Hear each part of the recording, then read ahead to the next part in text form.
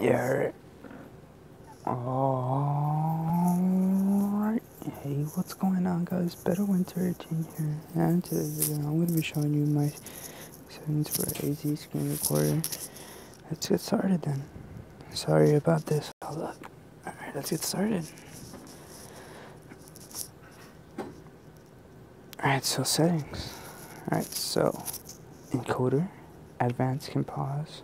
Default, I would go for advanced because you will be able to pause without having anything. This magic button is for the paid version of it. Stop notifications. I have these ones. Time limit 600, which will mean 10 minutes. Resolution. That's my resolution because that's the resolution my phone can go at. I don't want to risk it and break it. Frame rate, I have it at 30, which I think is pretty much good. Bit rate, it's at auto. Orientation, auto, like let's say you want to play a game that's in portrait or landscape, you just put on auto. Time lapse, just put on disable. Record video, audio, of course, if you want to speak.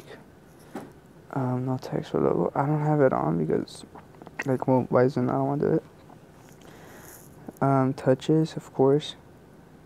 Camera, that's for the paid version. Camera settings, of course, for the paid version. Countdown, 5 seconds is good enough time to get you ready. Then the output directory would be in your, files where you have everything recorded. And then you have these. This is to get the paid version. You see? All these, the paid version has GIF converter, video trimmer, draw on screen, face cam, and magic button. All that the premium version does not have. That the free version doesn't have. Well, guys, this has been the video today, and I will get back to you guys on the next one.